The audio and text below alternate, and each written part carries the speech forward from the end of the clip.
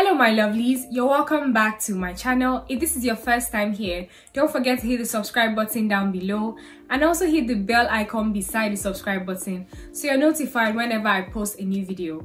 My name is Silem, very pleased to meet you.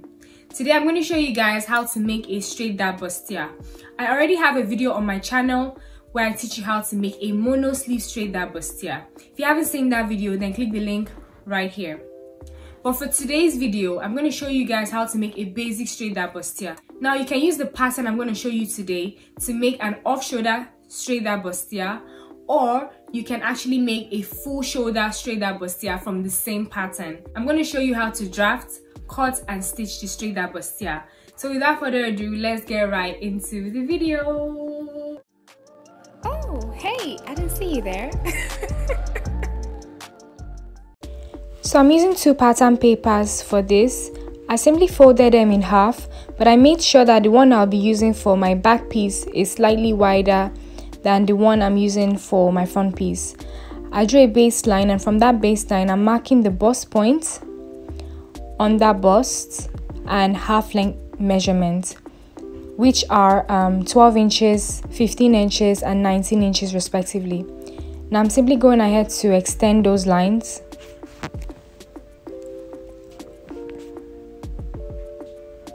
Now I'm measuring her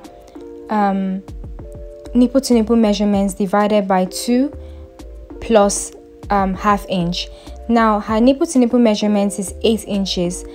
Dividing that by 2, it's 4 inches plus half an inch, which gave me 4.5 inches. So that's what I marked. And I'm just labeling each of those lines. Now I'm marking 1/4 of an inch allowance on the under bust line and then 1 inch on the half length line. So it's 1/4 of an inch on the under bust line and 1 inch on the half length line. And I'm just connecting those lines, and then I'm joining that to the bust point line, or to the point where the bust point meets the nipple to nipple line. And now at the baseline I marked 1 inch as well, and then I'm also connecting those points with a diagonal line. Now I'm making sure that I replicate those same lines on my back piece so I don't have to go ahead and measure it again. I'm also marking that zip allowance line on the back as well. Now I'm going ahead to cut out the half length because I wouldn't be needing the excess pattern paper. I also went ahead to just cut along those lines.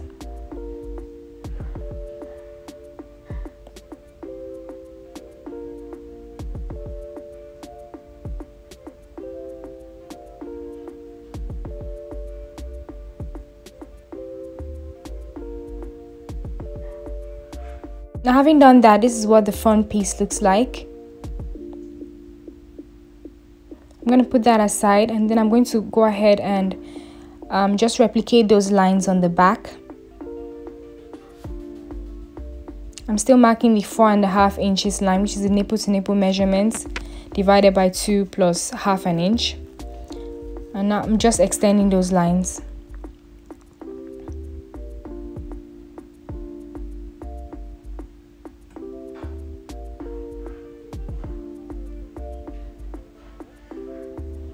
I'm going ahead to label the lines like I did with the front piece.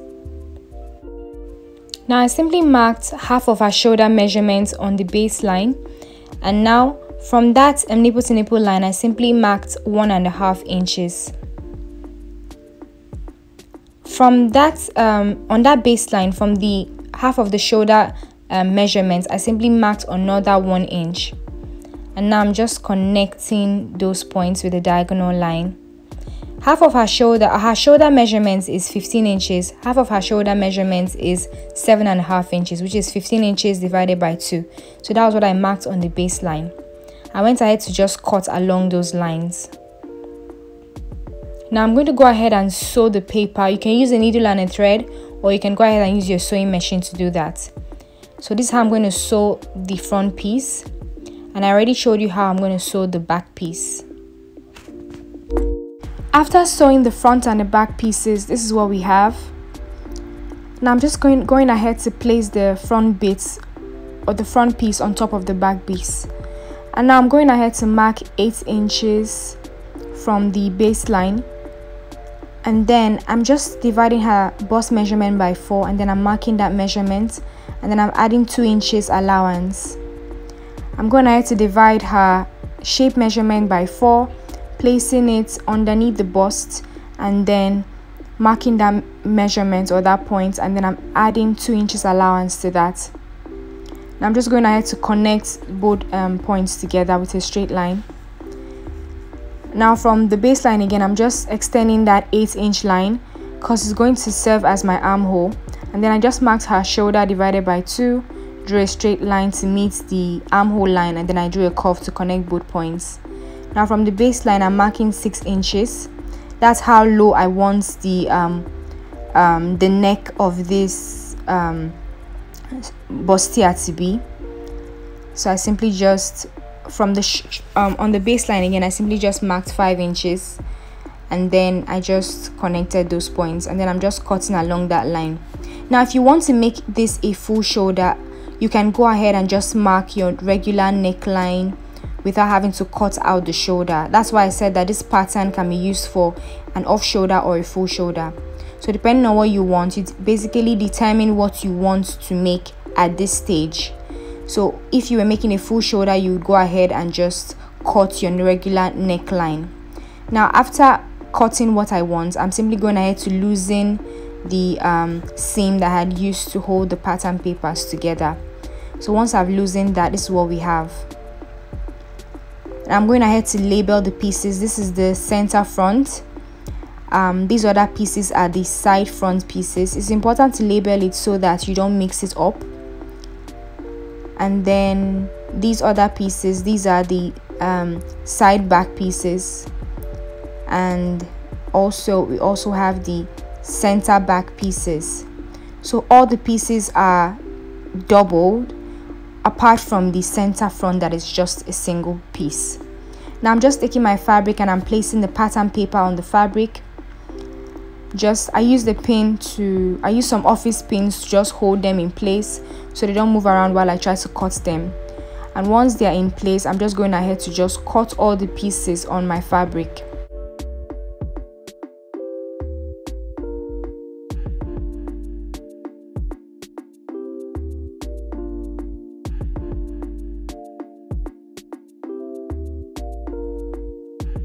And once that's done, this is what we have.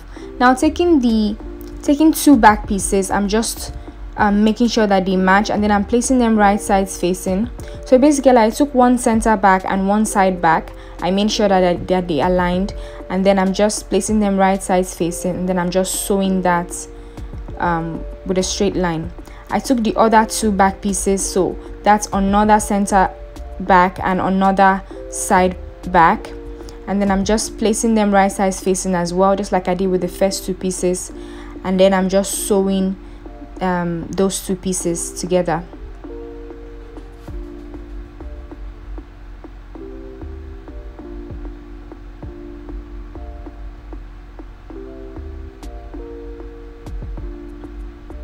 Once that's done, I'm just taking the 2 front pieces. So I took one center front, or I took the center front, and then I took one side front.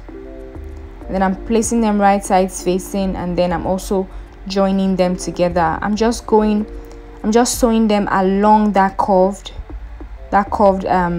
side, because they are both curved. I'm simply just following the curve of the pieces while joining them together.